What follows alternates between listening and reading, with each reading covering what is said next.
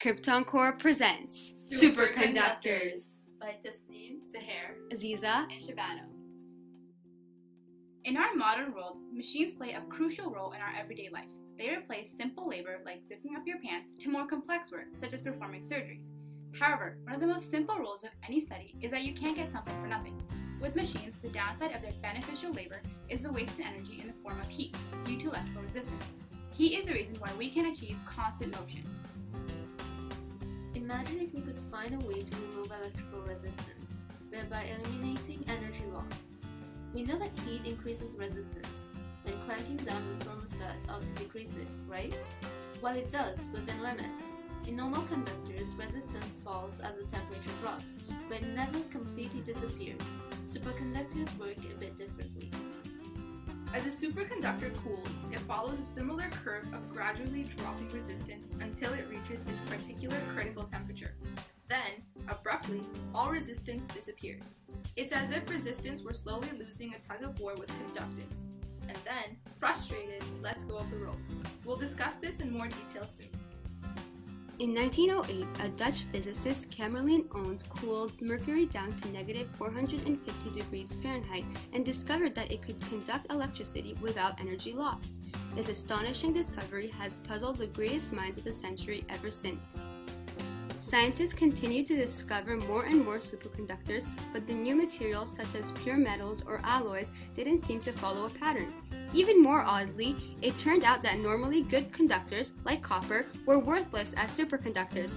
Scientists were in the dark for the next 50 years, unable to explain these abnormal behaviors until the BCS theory, which unraveled the mystery of superconductivity.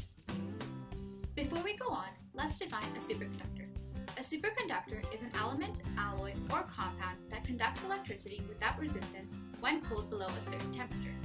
If you send current through a superconducting wire, it loses no energy to resistance. If you bend the wire into a loop, it will hold its charge indefinitely. If you levitate it above a magnet, ants will take over the world before it falls.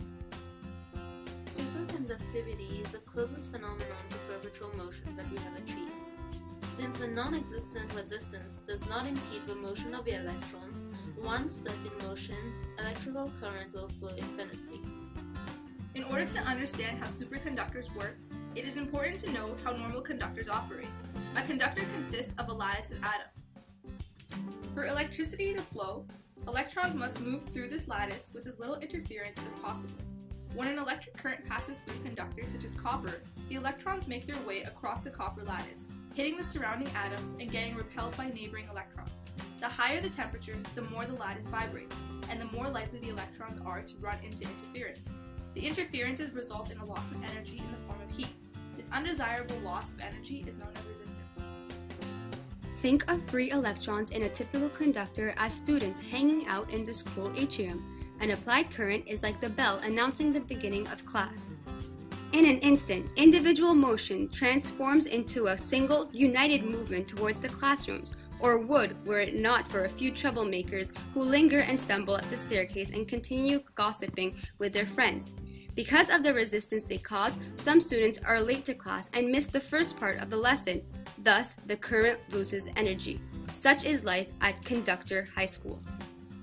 Inside a superconductor, the behavior of electrons is vastly different. Let's replace those students with an undercover flash mob. At the bell, they partner up and perform a synchronized choreographed dance across the atrium. No one is late to class, and they're all less tired when they get there. That's the wonder of Superconductor High School.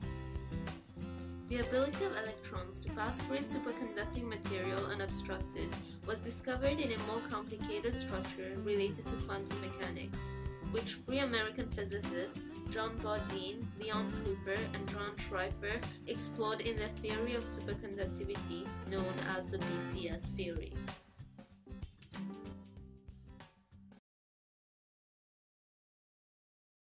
Created using Powtoon.